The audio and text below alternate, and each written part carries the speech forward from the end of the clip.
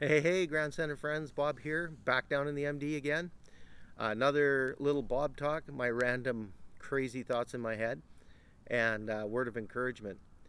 So, if you think about a pendulum that swings or a ride that you've been on where you go wildly to one side and wildly to the other, it seems like the opinions about where this whole thing's going to end up and when we're going to get together and what we can and can't do and how our summer's going to look are swinging us from one end to the other.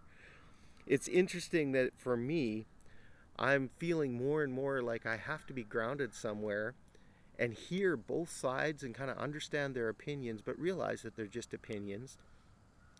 Know what's just a wild guess and what's maybe a little bit of a conspiracy theory, and then see where I need to put my feet and where I need to walk and where my trust needs to be every day. And so I wanted to talk a little bit about that today and the importance of your quiet time. I was thinking back to some big life events that we had. Having kids sticks out in my mind. I remember we were in our first church and we told people we were pregnant, and all of a sudden, all these stories came along about how horrible delivery was, or this happened to my sister, or they would just talk about extreme cases. And today we now have the Google, the internet, and you can look up and find stories about just about everything. And you're never sure what to believe and what not to believe. Here's what I want you to know, that the quiet time that you have in the Word of God has become more important than ever before. Now, if you had a good pattern, it's easy to expand on it or get back to it, even though the disruption of your rhythms probably has set you off a little bit and you've got to get back to it intentionally. If you hadn't had a good rhythm before, it's really, really difficult. But let me tell you what it does. If you take those three images, like hearing and seeing and choosing to walk, this gives you absolute context and health as you go forward. Now you hear from God, you hear from His Word. You're able to see and have lies exposed and understand that even in man's opinion, God is in charge. And you're able to decide that day what you need to do. So I want you to know that you need to spend a little more time in the Word than you were before, and that to do things well, you're going to have to be intentional about it. And so, for your consideration, I've got 5 things here as you look at expanding your quiet time or maybe even starting one, just for you to consider. First, how are you made?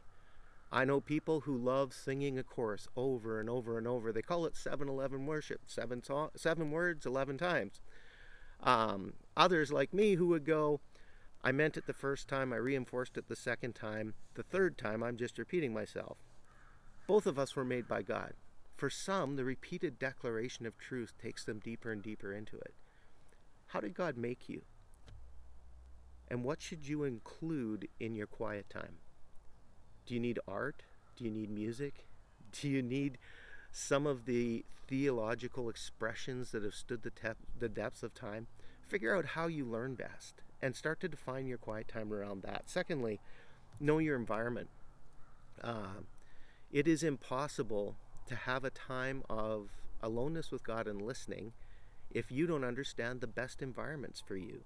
When am I emotionally at my best? What is my best listening spot? I love having a little place in the house, a chair, a place that I go. And it's almost like muscle memory where you get trained. When I go here, this is when Jesus and I meet. And this is when I pour things out to Him. Thirdly, manage your expectations. They say disappointment is the difference between what I expected and my reality. And if you expect that every time you're going to feel this deep, abiding intimacy or have a flash and a word of inspiration, that may not be the case. But you will see that over time, this is exposing lies and reinforcing truth and giving you wisdom in walking forward. Manage your expectations. Don't give up. Which leads me to number 4, persevere. Saw some friends run on a treadmill the other day, and somebody that said, I'm going to start dieting and exercising, and they weighed themselves the first day after they tried, and they weighed the exact same amount, and they were so disappointed. And you say, well, of course, you have to have this as a pattern and a routine in your life to get the benefit. You need to persevere, even when it's awkward, even when it takes away from your sleep.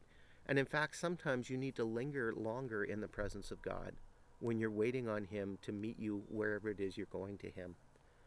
And finally, share your decisions. You're going to hear things and make decisions about how to walk. Tell your spouse, get some other people in community, be accountable to the things that you're learning in your quiet time. Hey, I love you. I want you to be healthy through this. And so I wanted to share this with you. Let me finish with Psalm 119, 92 to 94. If your law had not been my delight, I would have perished in my affliction. I will never forget your precepts, for by them you've given me life. I am yours, save me, for I have sought your precepts. Blessings, my friend. We'll talk later.